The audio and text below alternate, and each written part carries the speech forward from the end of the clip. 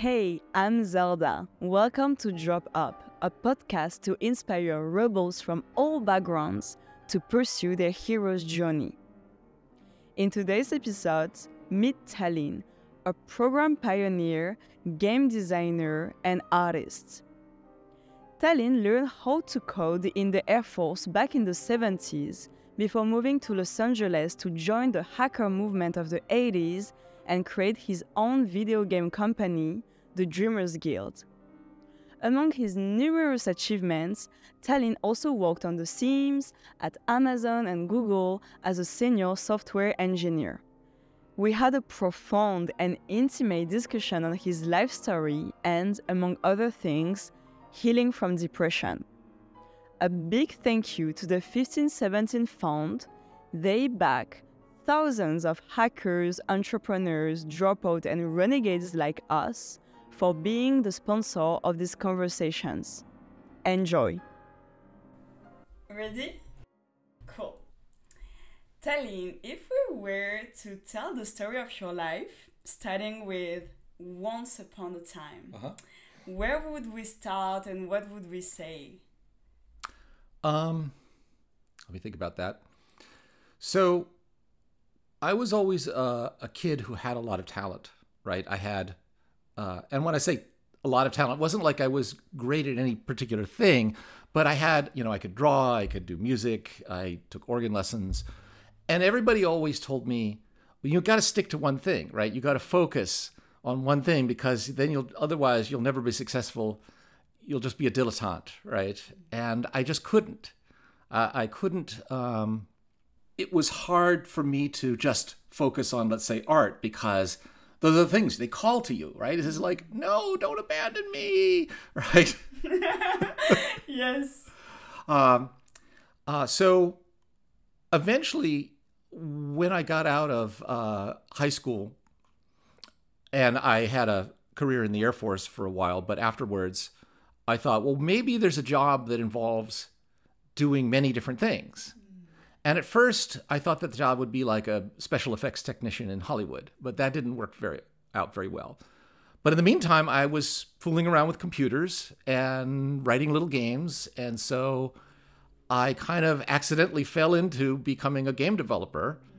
And as a game developer, I realized I could do music, and I could do art, and I could do code, and all of those things. And so for the first time in my life, it felt like I was really just firing on all cylinders, like the engine was really running, right? So it sounds like your life story is really imprinted in doing a lot of different things, being very creative in a lot of fields. And so what young Talin was dreaming of at the time, was it something you thought you would be able to do one day, to create without limits and be free to follow whatever calling you had? Well, I knew that I wanted to be creative. In fact, I'm kind of a person who's kind of compulsively creative, right? I'm not happy unless I'm building something. Even when I was a little kid, the thing that gave me joy was to take two pieces of wood and a hammer and a nails and knock something together. But what I didn't know at the time was what kind of person that is. People would ask, what do you want to be? And I say, I don't know. I know what I like to do, but I don't know what kind of a person is allowed to do those things. Okay. It's often the case when you become a teenager that you're seeking for an identity, right? You're seeking to define yourself. So can you tell me more about that time and how it might have led you to join the Air Force, as you mentioned? Yep. And what did it look like? Also, because we're two different generations, so I'm very curious what it was like to be at school for you. Well, school was hell, right? School was, I was going through depression at the time. I had been medicated, as a child with Ritalin because they didn't call it ADHD back then. They called it hyperactive disorder. And then one of the withdrawal symptoms of Ritalin is years of depression, right? Fairly common. And so I was sad most of the time and didn't realize that I was sad, okay? I was also a geek, right? And back that time, that was before the word geek was a term of pride, right? Geek was almost as bad as being called a fag, right? You know, back then. It was like one of the worst insults that you could name. So I didn't really have, I had a couple of people I hung out with at school. They weren't friends in the normal sense, you know, they weren't friends in the sense of people that you could call up and tell your troubles to, but there were people with you could hang out with, and it actually wasn't until I joined the Air Force and discovered science fiction fandom that I realized that there were other people in the world like me. Wow, that's something big, and I think that's something that like not all of teenagers, but probably many teenagers feel at that age. I'm alone, and probably this changed a lot from my generation on, thanks to the internet. We're like figuring out that there is other people like us, whatever we're into, pretty early on. But yeah, I think this is something. I really felt like I had been born on the wrong planet. Like I was an alien in the middle of humans, you know? Yeah. And there was no one that I could really explain. It was like no one understood the things that I was thinking about. Yeah. Right? At the same time, I was blind to a lot of things. I didn't really understand other people's needs and feelings, right? I didn't understand empathy. Those were things I had to learn, you know, which I learned much later. But I will tell you that the two most valuable things I learned in the Air Force were science fiction fandom and Dungeons and Dragons. That's pretty uncommon for an experience in the Air Force, I imagine, not knowing much about the Air Force. Can you tell us what were you doing? Like, how did you end up in the first place? So it was my mother's idea that I should join the military, right? I never wanted to, but I'd gotten out of high school and I had no training. I was trained for nothing, right? I had no job skills. I like to mess around with electronics, but I didn't have an electronics degree. So my mom decided, no, you're going to join the military. And the Air Force was the only one that would take me because I was skinny and weak and a little bit weird. And luckily, I passed their aptitude tests and got assigned a job as a programmer. So that's how I learned to code. I mean, I'd done a little bit of coding in high school, but so they sent me to after basic training, which is marching around and, you know, saluting and all that stuff. That was 4 weeks, although it took me more like 8 weeks because I kept getting demoted and set back. I almost washed out, right? But I pleaded with the commanding officer to let me keep going, and he took pity on me, and so I made it through. Once I got into technical training school in Biloxi, Mississippi, and I met some people there who were, you know, programmers, and we started hanging out, and I was very fortunate. A lot of people today, when they learn programming, they learn a language like Python or Java, and that's all they know, right? And they don't really understand how the computer works, right? They just know, oh, if I make these lines of code, it'll do this thing. When I learned in the Air Force, the first thing they taught you was hexadecimal math, right? And then binary, and then machine code. And then finally, once you learned that, then they taught Fortran, and then after that, COBOL. Right, so it learned from the bottom up, right? You know, from the very lowest level of the machine, and so at each point, you understood what was going on beneath, you know, the level at which you were working.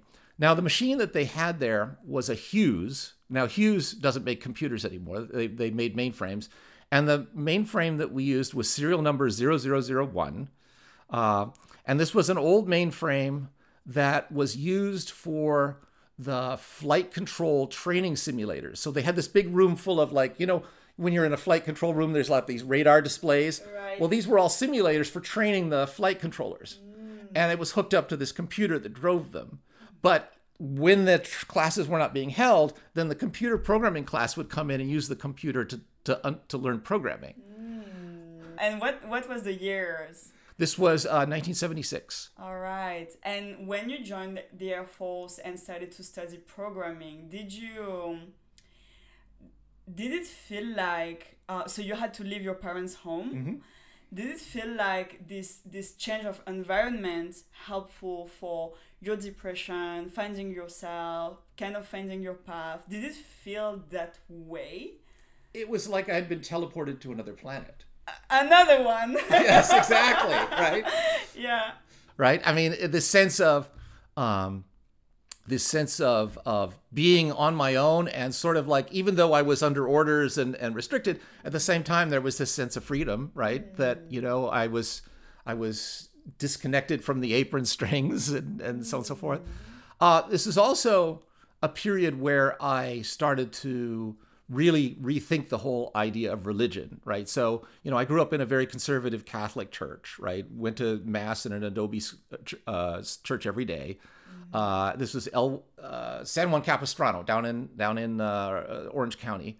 Is where I went to school. But I never really believed it, right? And yet I felt guilty for not believing it.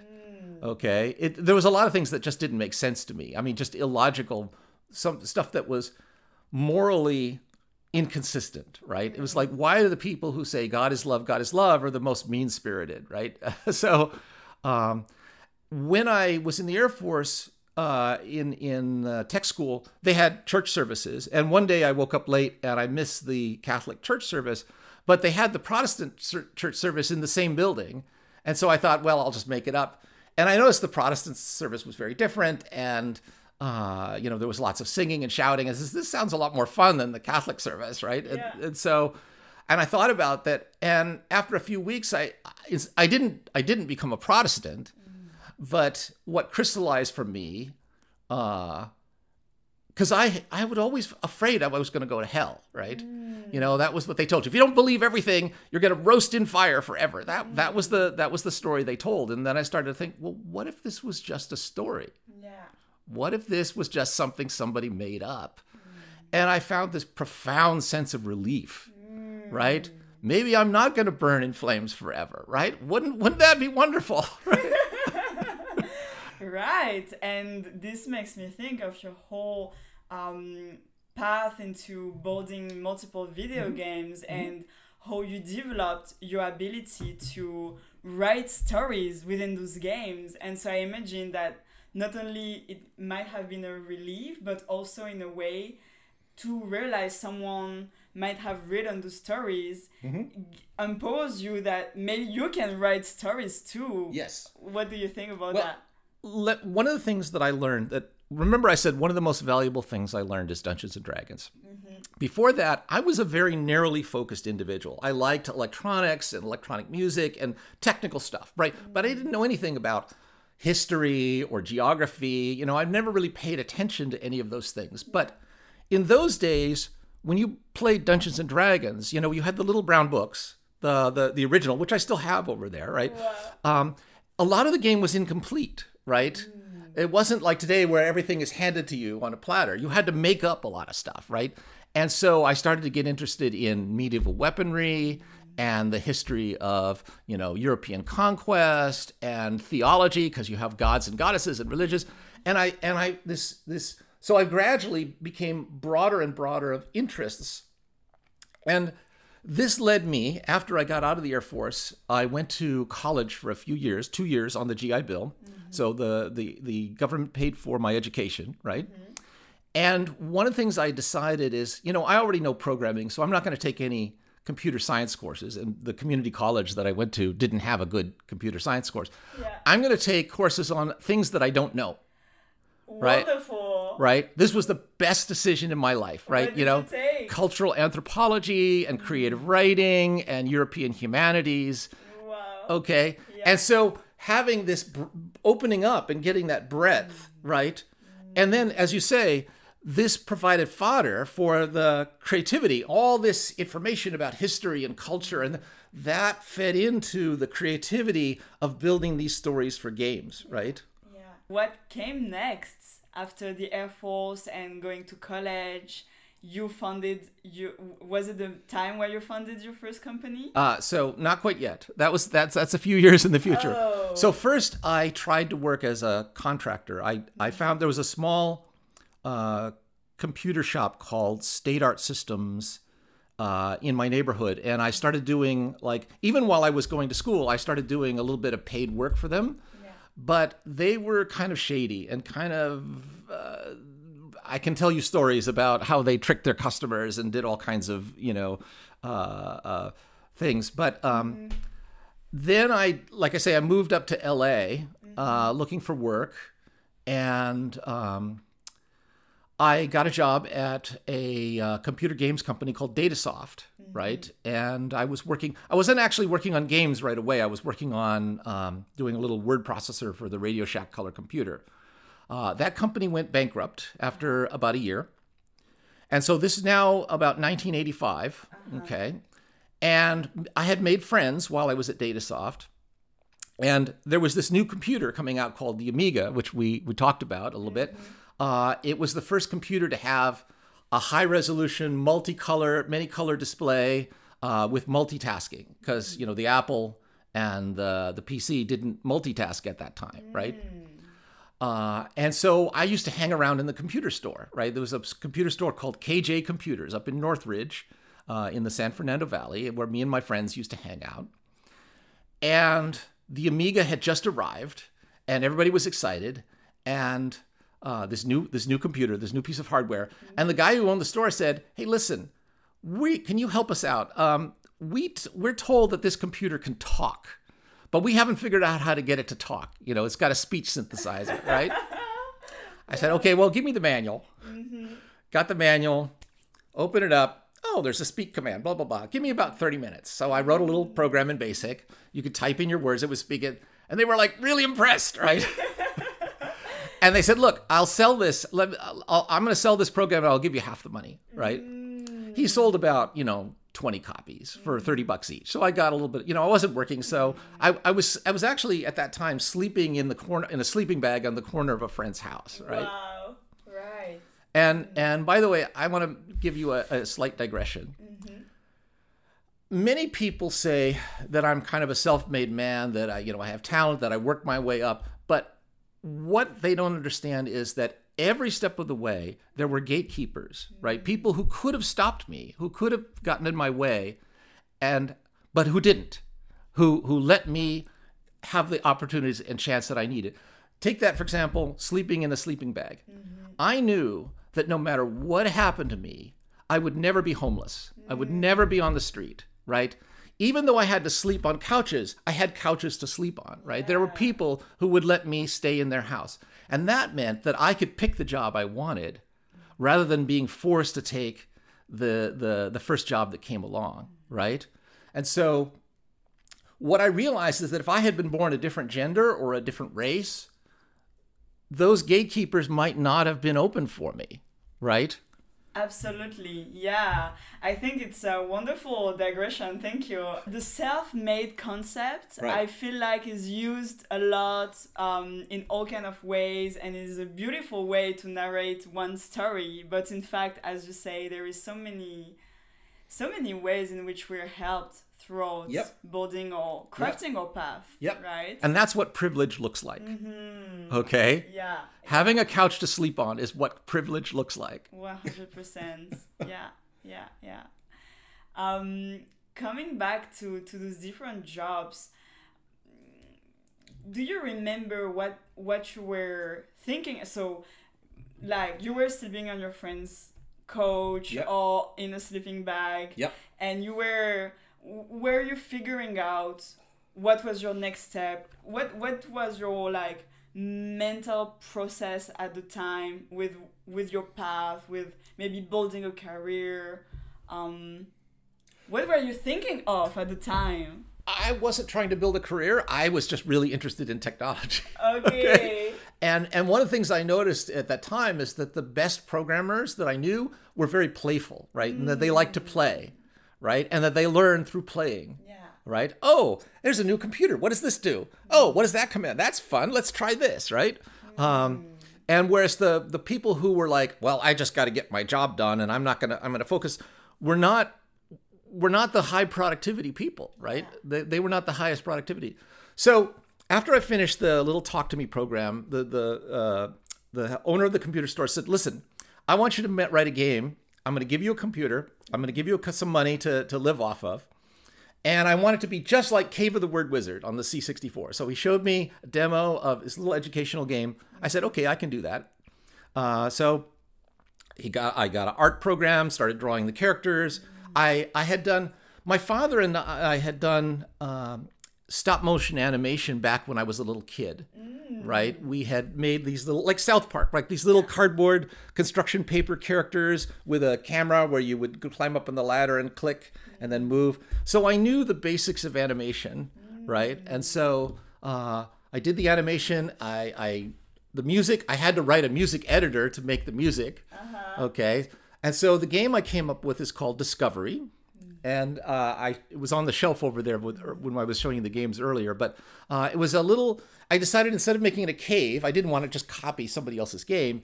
So it's a crashed spaceship. So the spaceship has corridors, and there's these barriers, and there's a little boy lost in the spaceship, and he has to repair it. But every time he comes up to the barrier, the computer says, spell carpet, right? Using the speech synthesizer, right? Or spell mononucleosis, right? So you had to type in the word, and then it would let you go. It was a little spelling quiz, right?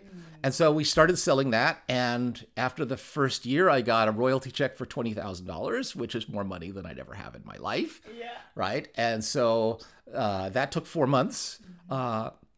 So Jim, the owner of the store, said, okay, we're going to found a new company. We're going to split off a publisher. We're going to call it Micro Illusions. You're going to work for me under contract. And that's where Wolf McNally and Reichardt Key, that you know, all started doing games for Micro Illusions, which was started by this fellow, Jim. So he said, what do you want to do next? And he was asking me. And I said, well, I've had this idea for a game based on fairy tales, right? Because we've got, high fantasy like Tolkien, and we've got swords and sorcery like Conan the Barbarian. But one genre that has not been explored yet at this point was fairy tales like, the Grimm's brothers and Perrault and, many of the others. So my friends and I had, late in the evening had these discussions about what we would do. So I started working on a game to be called The Fairy Tale Adventure. And that took me 7 months. I did the art, the music, the programming. And as you can see, I made this costume that was a character in the game. And that game, it wasn't popular by today's standards, but it was extremely popular for its day, right? Wow. And even now, today, 35 years later, I still get occasional letters saying, oh, Fairy Tale was the game I played as a child, right? And thank you so much for bringing joy into my life. I still get letters, Wow. for this game, which is amazing.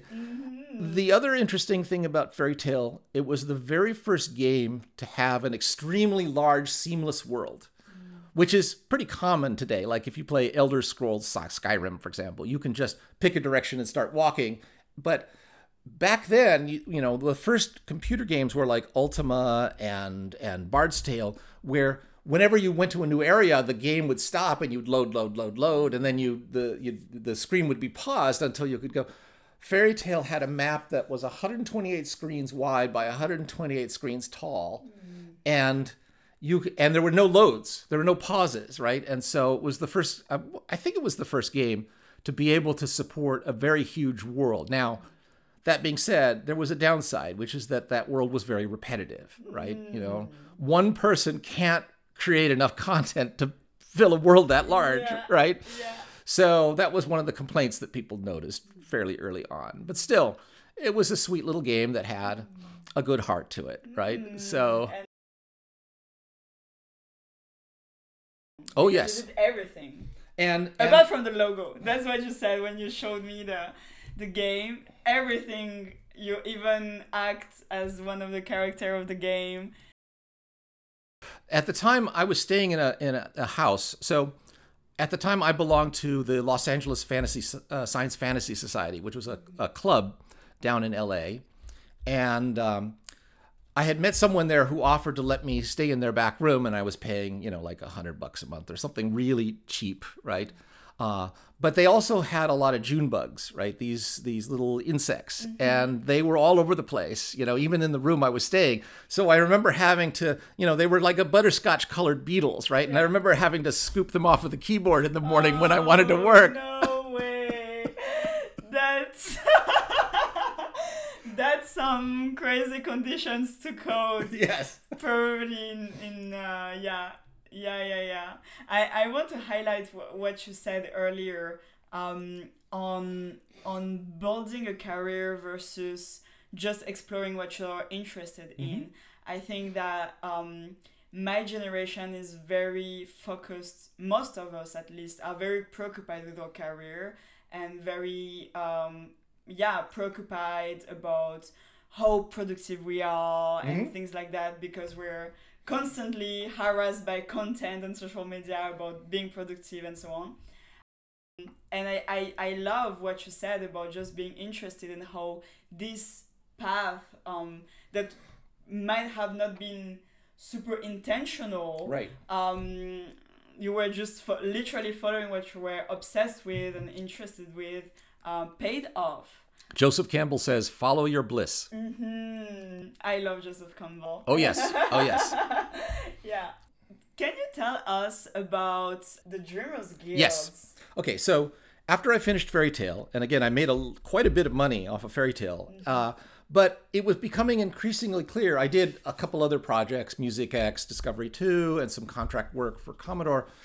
But by 1992, it was coming increasingly clear that we weren't getting a very good deal. Me and my friends, Wolf McNally was one of the co-founders of the Dreamers Guild. So we got together and said, let's form our own company, right? Let's do it right, right? We're tired of these publishers and these development houses that are screwing us over. I was getting like 2% royalties or something, ridiculous. And we used to have these meetings at the Good Earth restaurant down in Northridge, right? We'd sit around the table and talk about the kind of company we would want to build, right? So we founded the company. It was first working out of a living room, Wolf's living room. Wolf and his brother Michael, and we would. We would gather some of the best and the people that were friends with. There was a young kid named Joe Burks who had showed a sprite editor demo, and we just basically kidnapped him and just forced him to come into the company with us, right? And so it started out as about a dozen people, and by the end of it, it grew to over 80 employees before it went bankrupt. And by that time, we were working out of a light industrial space, office space, and things like that, paying rent, paying payroll taxes, the whole thing. It was a wonderful time. We did some amazing things, but we also made some really serious mistakes, right? We didn't know how to run a business, right? For example, one of the things that we were very egalitarian. Anybody who stayed with us for more than 2 years was on the board. I read about that on the Wikipedia page. Open consensus-driven business model. Yes. Yes. I'm so curious. What was the aspiration with the company in general and with this kind of business model? We thought that we're inventing the future, right? Yeah. Okay. So that should apply to everything, not just the games, right? It should apply to the way that we run the business. Yeah. And in some ways, the loyalty that we got out of it was just amazing. People would do just the most amazing things to keep the company going. Okay. But we also made mistakes in trusting the wrong people. We also grew the company too fast. So some of the people, one of the problems we had is that the talent that we got was kind of uneven, right? Some people were super performers and other people were hardly productive at all, right? Not that they didn't work hard, but just about everything that they did had to be thrown away and redone by someone else, right? Yeah. Because the quality wasn't there. And so we were getting late on our contracts. And so some of the more business people that had came in later that had more business experience said, well, we got to grow the company and get more business. But whereas Wolf and I really disagreed with that strategy. We said, well, no, we need to focus on quality so we can get these things done. Getting in more business is just going to make us go bankrupt faster if we keep losing money on every deal, right? And so it was a sweatshop equity company with a lot of sweat and not a lot of equity, right? And so eventually, we just couldn't continue. We couldn't pay the bills, and we had to declare bankruptcy. But if I'd known what I know now, I mean, we could have done so much better. But it was wonderful. It was quite a time, and we did crazy stuff. I mean, we had, of course, the usual office chair wars, right? Where you roll around in office chairs, and we had the classic Nerf guns, Nerf wars. Oftentimes somebody would put on like David Arkenstone or some kind of new agey or electronic or rock music would be playing in the background.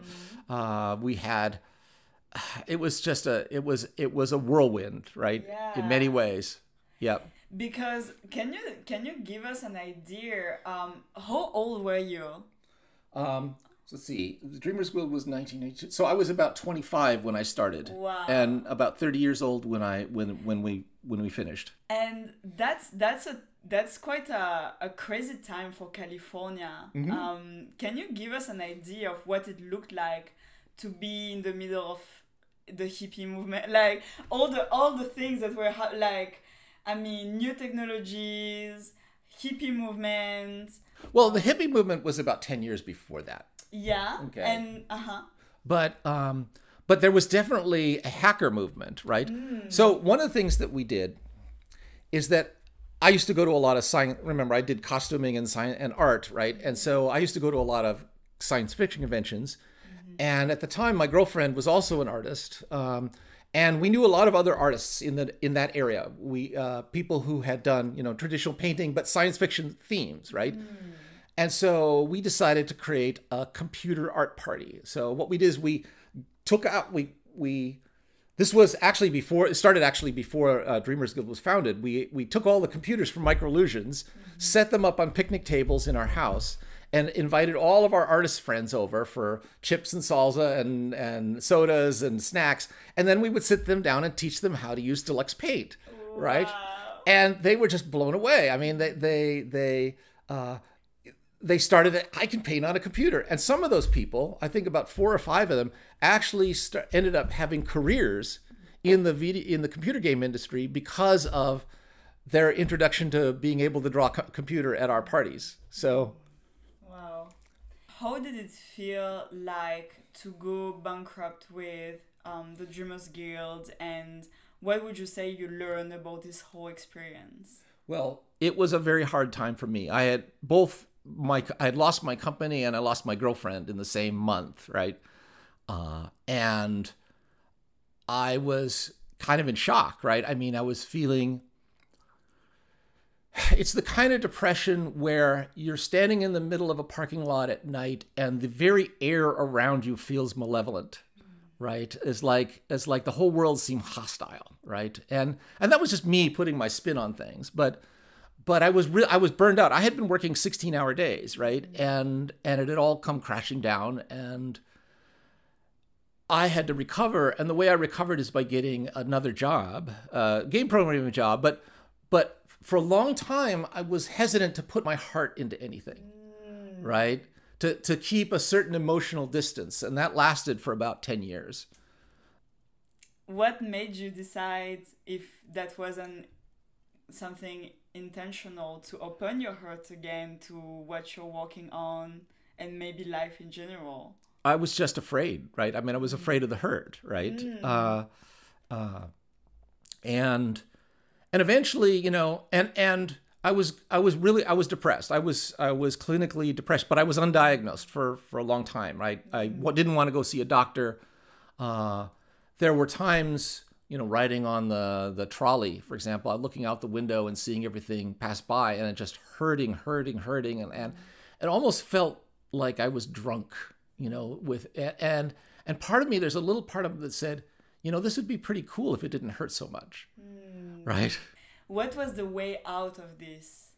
So for a while I was on antidepressants, but they had side effects. I went through therapy. A lot of things happened, but I eventually recovered, right? I'm no longer taking antidepressants. I'm no longer taking therapy, but I haven't been depressed in a long time, right? And there's certain, you just learn to think differently, basically, right? You learn to catch yourself. When you get into that downward spiral, you start to think, oh, I'm getting into it's emotional intelligence, right? You recognize, hey, that thing that happens is starting to happen again. You know, maybe you should like eat a sandwich. Right? Yeah. Wow. This makes me think of one of the things we talked about when we first met, that is nonviolent communication. Yes. And that's a tool that also, I mean, so I'm curious to know for you, but in my experience was life-changing, and one of those tools that really saved me in developing my emotional intelligence. Absolutely. That and Human Awareness Institute. So tell us more about what is Nonviolent Communication and Human Awareness Institute in your own words, and what it changed in your life. So surprisingly, I learned about these things at the Hackers Conference. Wow. Okay. Okay. There was a panel called Hacking Intimacy and Hacking Emotions, right?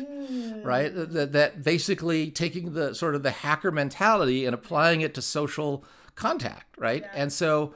And the lesson that I got out of that panel, and I decided to follow up on, was that, you know, a lot of people have poor social skills. I had poor social skills, and people think, well, you'll just grow out of it. No, you won't grow out of it by yourself, right? It's not, most people learn it instinctively, but some people have to be taught, right? And so when I learned about nonviolent communication, I went to the classes. And the classes, you know, they charge you whatever you can, you know, if you can't afford, you can get in, right? And I was lucky to see a class by the founder of nonviolent communication, Marshall Rosenberg, right? Who is on the sense it appeals to my sort of scientific, you know, in the sense that he's a psychologist, he studies. At the same time, he's a very sweet gentleman. I mean, he's passed away now, but he would talk about the techniques of nonviolent communication. Then he'd play his guitar, and then he'd talk a little bit about the techniques. Then he'd put on a little puppet show.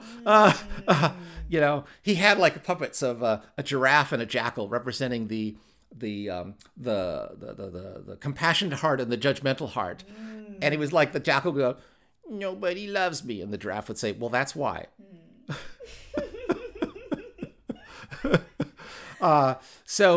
So the key idea of nonviolent communication is that there's a language of compassion and a language of judgment, right? There are different ways of different, when you speak, there are different ways or aspects of communication that can be emphasized. And a lot of times we want to be compassionate. We want to, you know, support the person, but that comes out in a way that sounds judgmental, right? That sounds like we're criticizing.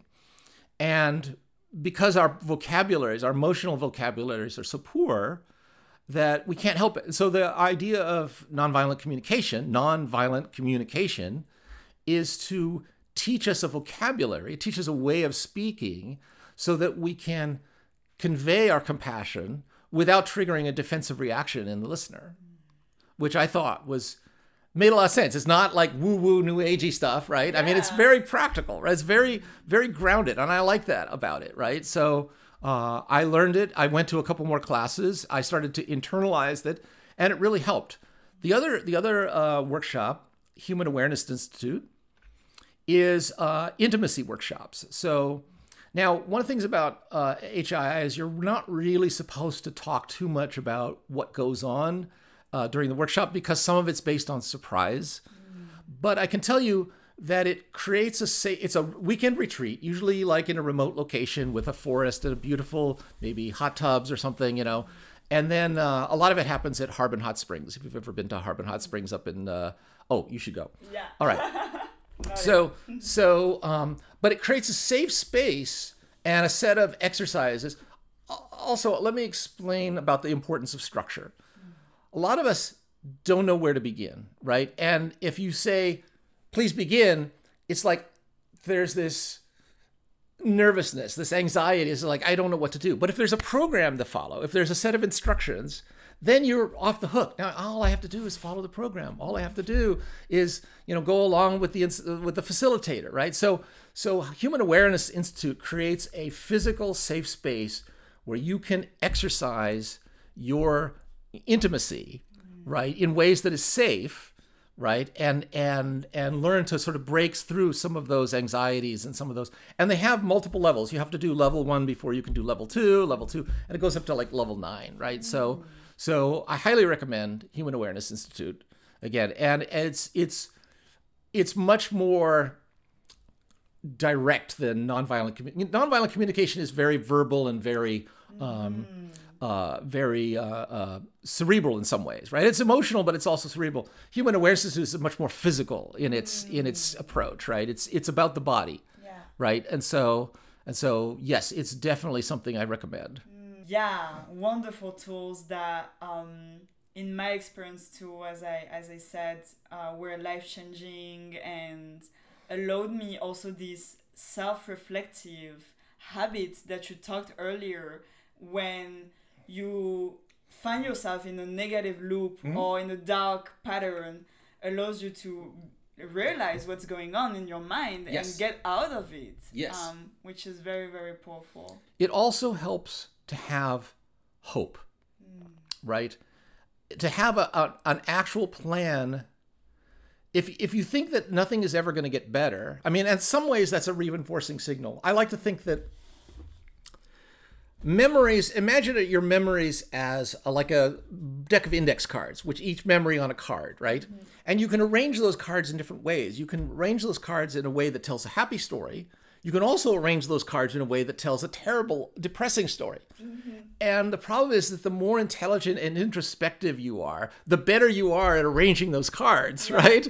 And so you can come up with a terrible story, by thinking it, really overthinking it. And so you need a guiding star. You need something that you can look to as a way to a path, right? Right. It's not just you're just living your life and then you're just going through the motions and the same old, right? And it's meaningless. There is no purpose. Exactly. How do you cultivate hope, and how do you cultivate meaning and purpose? Yeah, I mean, it's going to be different for everybody. Your way. Well, part of it, I'm an optimist about the future, right? I believe the closest thing I have to a religion is the United Federation of Planets. Okay. What is that? Well, that's Star Trek, right? In Star Trek, the government is, like a utopia. And part of the theme of Star Trek is, it's a violent, dangerous universe. How do you maintain your utopian ideals? But I don't literally believe that Star Trek's going to happen, right? But I do believe that humanity has the potential in it, not the certainty. We may screw it up, we may destroy ourselves, but humanity has the potential to create something better than what we have now. Okay? And so that's my faith. Yeah. Okay? What's a version of the future that you have hope in, you're excited about, that makes you happy to think of on a few topics that are in your mind? Oh, man. Well, these days, I'm very into politics, right? And which I don't really want to talk about in this podcast, but I'm interested in social institutions, right?